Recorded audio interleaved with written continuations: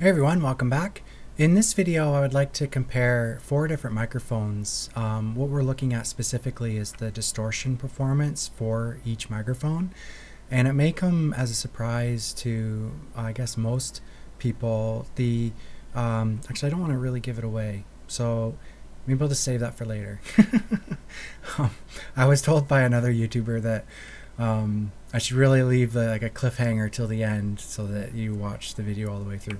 I don't really care.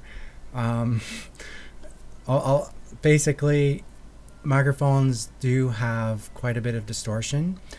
So when you're attempting to measure the distortion of loudspeakers in the context of speaker building and DIY, you want to make sure that you have a good microphone. So in this video, I compare 4 different microphones and we look at the performance of each. And I think most might be surprised by this. Generally, I think it's assumed that loudspeakers have orders of magnitude more distortion than amplifiers, than measurement microphones. Not sure why that's the case, but I was relying on that general consensus for about 10 years, where I assumed my measurement microphone wasn't the bottleneck for distortion, that it was a reliable device to measure loudspeaker distortion. So was I safe to follow that advice? Well, let's look at this in more detail. So the microphones that I'm testing today are the Dayton Audio UMM6 reference measurement microphone. It's a USB type connection directly to your computer. It's this first one is the one that I've been using for about 10 years.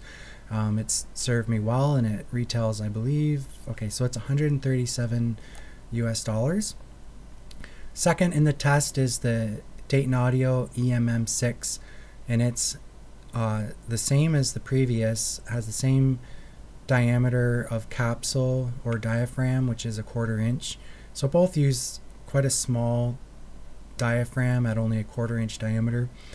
The difference between these two is that this one uses an XLR connection and requires a microphone preamp, which isn't a big deal. I'm using the Scarlett Solo, which connects to your computer via USB. I should note too that the Dayton here requires phantom power, and so that's just a little button on the front that supplies the 48 volt DC to power the capsule. Third in the test is the Shure SM58, and it's a dynamic microphone. It retails for about $80 US each, and it has a 5/8 diameter diaphragm, so significantly more surface area than the previous two. The fourth in the test is the ACO Pacific 7052. It's also a condenser microphone, but the diameter is much larger at 1/2 inch diameter, and it uses XLR and requires phantom power. Okay, so I'm going to skip through my blog here just to show you a picture. I'm going to do it really quickly so you don't see any of the test results. Okay, this is the test setup. So this is what I decided on, and it works really well to really kind of flesh out the differences between microphones.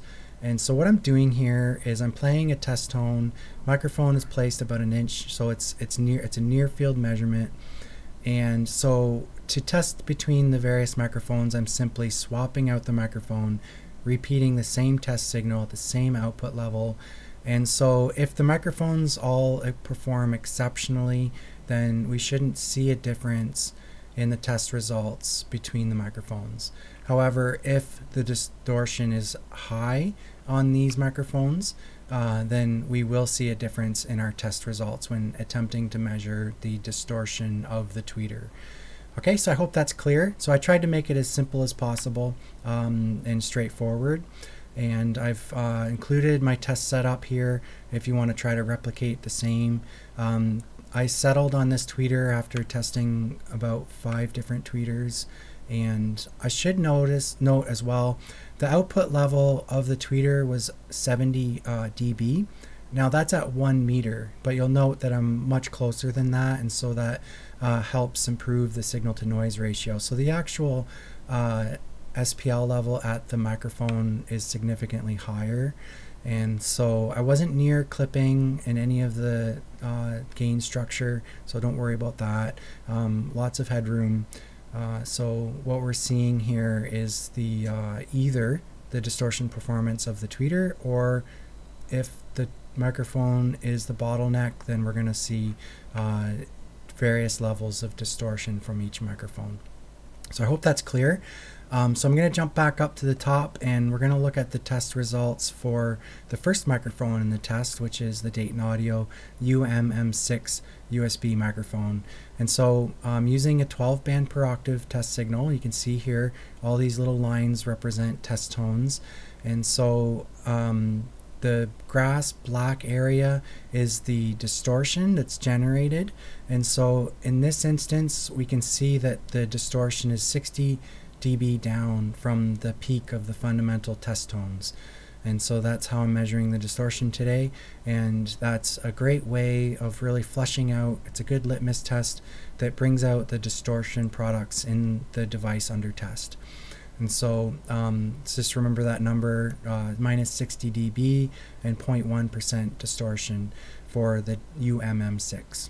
Moving on to the next microphone, the Dayton EMM6, we immediately see a distinctively different distortion profile in the results.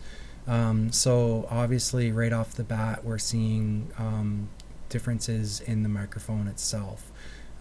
Same tweeter, same test signal, same level, distinctly different distortion. And so you'll notice that if we're looking at the 10 kilohertz region, it's minus 70 dB down, but it quickly rises when you get into the upper treble, and so we're only at minus 50 dB distortion at 20 kilohertz. And so there's a kind of a distinct distortion profile with this microphone.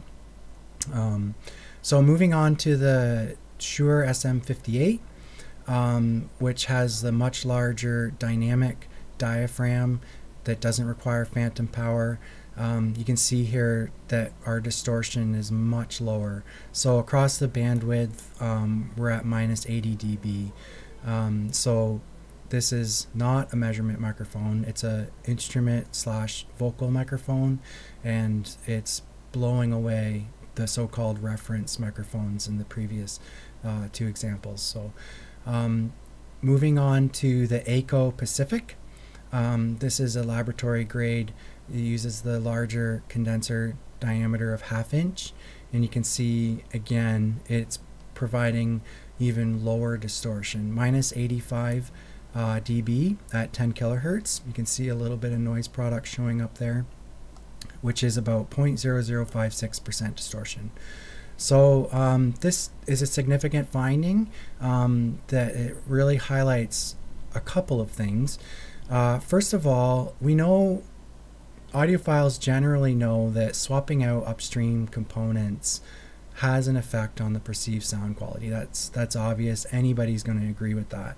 However, it flies against the notion that loudspeakers are orders of magnitude higher distortion than amplifiers. That's generally been the assumption, that loudspeakers have orders of magnitude higher distortion than other upstream components, but this really kind of challenges that assumption. And you can see here in this instance that the tweeter that I used in this test has extremely low distortion, and you could argue that there's potential there that the tweeter is even lower distortion.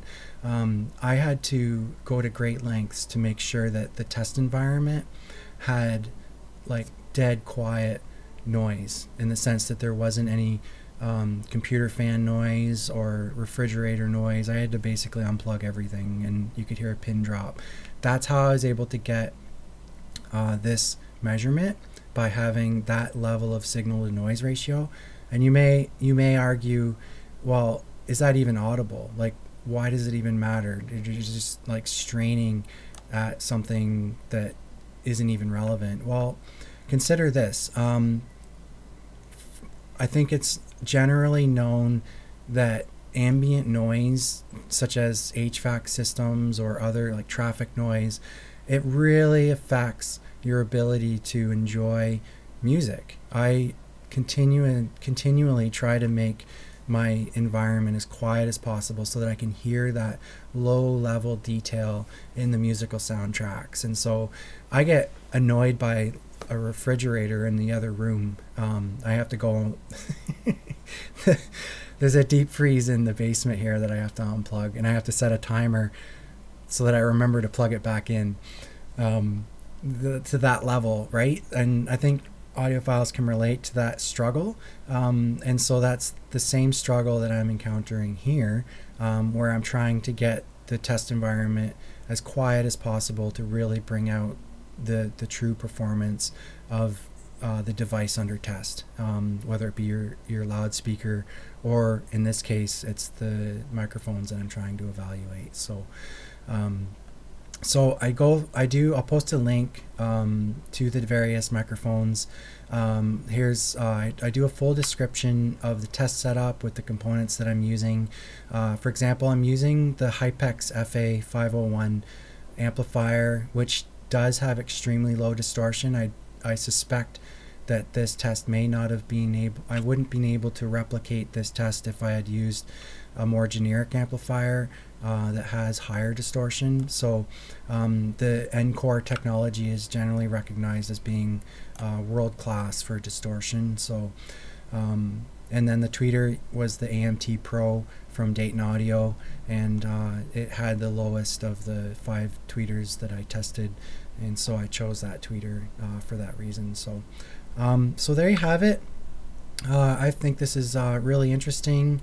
The ACO Pacific I purchased based on a recommendation from a colleague. You can see it here.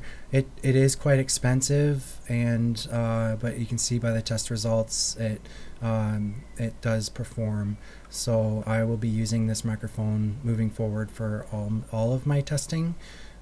So I took a chance on it based on the recommendation from a colleague, and when I say a chance, the reason being is that they have a 0 return policy, and so I wasn't able just to test it out and return it if it didn't work out. So I'm very relieved that it does perform as I had hoped, and so so that's good. So there you have it. Take care and have a great day.